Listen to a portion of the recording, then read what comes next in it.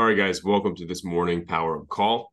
It's not live, but it should be one of the few calls that we're doing. I think this might be the last one that is going to be not live like this, that's going to be uploaded like this. I'm going to be moving to a place with some better Wi-Fi today. So we should be able to do our normal live call in the next 24 hours. So guys, I'm looking forward to it. I'm excited to get back to the live call. We're probably going to do more of a Q&A style call next time, just so we can celebrate the ability to do it live again. So today's content, though, is important. Today's message is extremely important.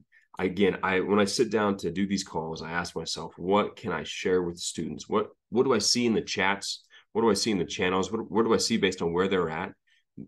What can I share with them in that place to help them get to where they want to go? How can I help them overcome the next hurdle?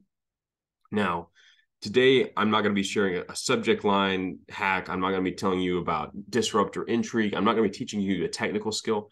I'm going to be talking about a mental skill, something to help you get from where you are now to where you are in the future.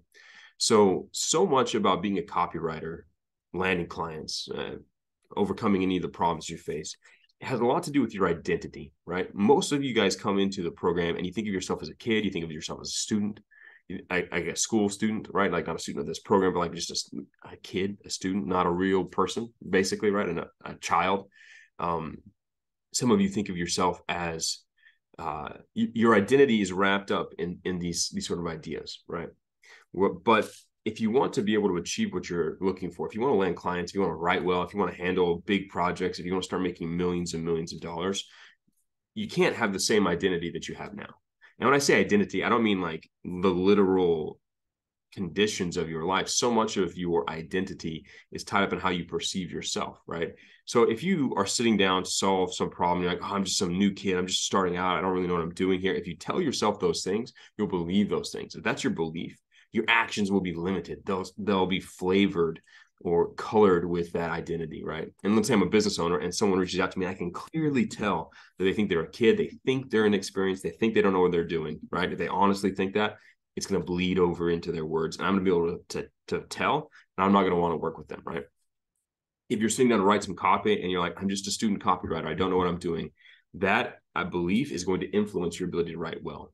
If you can instead step into a new identity or a new belief about who you are, if you can say, I'm a young and upcoming copywriter, I know I'm really good at what I'm doing, I'm really good at creating intrigue and curiosity, driving attention, I'm an intelligent professional, I understand how this works, I am a skilled copywriter. If you can believe that, you'll start to act like that. That's typically how things in your life work. You have your identity, like the things that you believe about yourself, and then you have your actions, and they kind of feed each other, right? But typically, the first thing that has to change is your belief about yourself. Once your belief about yourself changes, then your actions can change.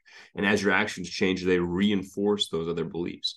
So if you're able to shift your identity and start to tell yourself that you're actually a good copywriter, tell yourself that you're a good copywriter and believe it. Tell yourself that you're a smart kid that's going to figure out every problem that you face and actually believe it. If you do so, your actions will start to match your beliefs, right? It's not enough just to say it and then act like you're a basic baby student, right? Baby kid, right? A little child trying to do copywriting.